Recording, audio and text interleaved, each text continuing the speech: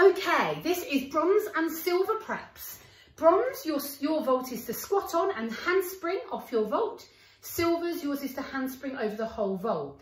And a lot of the concepts are exactly the same. The bronze preps are actually, the bronze vault is actually there to prep you for silver. So it should help both of you out, both grades. So the first we're going to practice is handstanding up against the wall with really, really hard feet hitting that wall.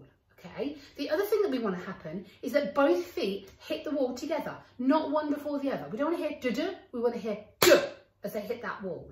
Nice tight body, and when you hit the handstand, you should be at full stretch of your shoulders. Full stretch. Full stretch, because it should feel, if you handstand with that full stretch, it should feel like you're nearly going to let go of your hands. Let's see if Hattie can do one for us. Kicking up against the wall at full stretch.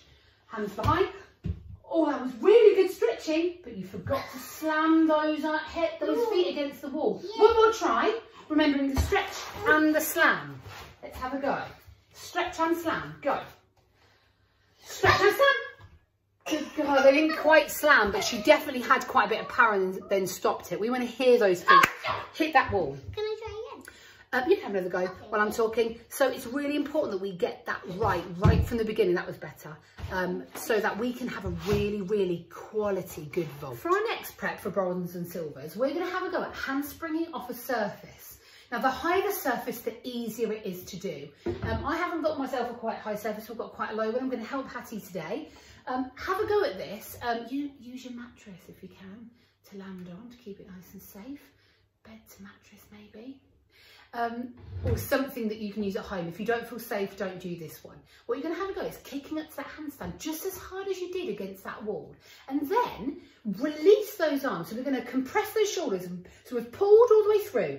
Release and push and end up on our feet off that handspring. Okay, let's see if Hattie can have a go. And see, so come and stand up here, Hattie. Stand up here. Get to a handstand. Hard.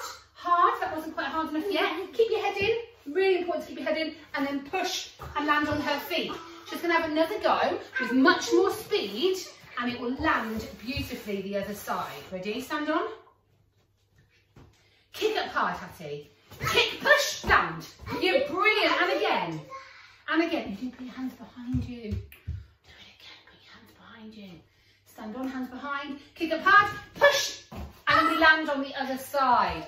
Fantastic. If you feel safe enough, have a go at that one at home, especially you silvers who've done it for your grade. Bronzes, if you dare give it a go, please do. It will really, really, really help your vault. Okay, so our next prep is a handstand hop. We do these regularly in the gym. You need to get both legs powerfully up to the top with control, up, power, and then hop on those hands. And the reason for this is teaching you the block of the shoulder. So we should be hitting the handstand like this, dropping and pushing to get that jump action. Okay, that is what we're trying to get so that we can push off our hands straight away off the vault. We should only have our hands, especially in a handspring, on that vault for less than a second, on, off. So we want to get practicing this power through our hands to be able to achieve that fast handspring. Hattie, can we show us a handstand hop? She's going to aim for a nice tight body, arms behind again, because this is our vault prep. And then kicking into that handstand, hop. Oh, good try. Let me help you just with your legs, so your legs are a bit tighter. Up, hop. See that body shape there, Hattie? Tuck that body in, tuck your tummy in. That's better there. Okay, we've been talking about this shoulder shrug and shoulder compressions, and we're going to have a go at strengthening them shoulders by practicing handstand compressions against the wall. So Hattie's going to kick up against the wall. She's going to have her shoulders pulled completely out. While she's in that handstand, we're going to drop those shoulders and pull those shoulders back up. And drop those shoulders and pull those shoulders back up. And we're going to try 10 of them. And that strength will help us with our handspring off or handspring over.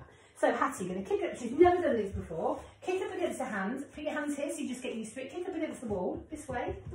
Good. Kick up.